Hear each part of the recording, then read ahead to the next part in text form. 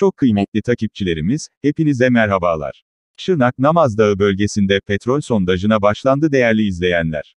Vali Osman Bilgin beraberinde İl Jandarma Komutanı Albay Murat Bozkurt, Cumhuriyet Başsavcısı Orhan Al ve Ticaret Sanayi Odası Başkanı Osman Giriş'te Namazdağ bölgesi Eruh yolu 20. kilometresinde sondaj çalışmasının başlatıldığı alanda incelemede bulundu. Yapılan çalışmalara ilişkin TPO yetkililerinden bilgi alan Bilgin, burada gazetecilere yaptığı açıklamada Şırnak'ın artık güzel haberlerle anıldığını söyledi. TPAO'nun çalışması sonucunda Şırnak bir sahasında arama ve üretim çalışmasının başladığını aktaran Bilgin şöyle konuştu. Bu çalışmalarla özellikle Gabar Dağı bölgesinde bulunan yüksek graviteli petrol vatandaşların anlayacağı dilde bu petrolü motorin bir araca koyduğunuzda çok rahat çalışabileceğini biz yapılan teknik analizlerle biliyoruz. Gabar Dağı'ndaki tespitin ardından 10 kilometre ileride Kızılsu köyünde de devam ediyor.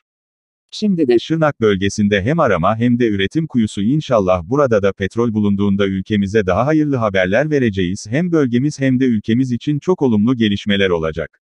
Petrol kuyularının ülkemize, bölgemize hayırlı uğurlu olmasını diliyorum dedi. Son zamanlarda sadece petrolün değil, yeni kömür rezervlerinin de bulunduğunu ifade eden Bilgin, bu kapsamda sanayi bölgesinde faaliyete geçecek alanda 50 firmanın eleme paketleme tesisini kurarak 1500 kişiye istihdam sağlayacağını sözlerine ekledi. Daha sonra petrol arama sahasında kurban kesildi ve dua edildi. Haberimizin sonuna geldik. Sizlerden kanalımıza abone olmanızı, videolarımızı beğenmenizi ve noktadaki olsa yorum bırakmanızı rica ediyoruz. Bir sonraki haberde buluşmak üzere, hoşça kalın.